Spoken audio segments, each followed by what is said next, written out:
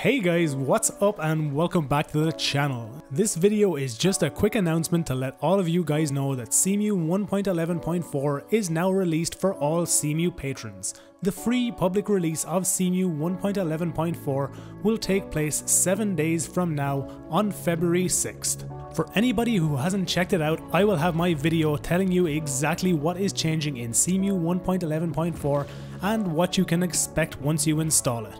As usual, I will be doing my Cemu full setup guide, so you can expect that in the next day or two once I figure out all of the new facets and features of this new Cemu release. For anybody who needs any help with Cemu, anything that I have covered in any of my videos, or just tech help in general, feel free to come over and join the BSoD Gaming official Discord server. I will have that linked down in the description.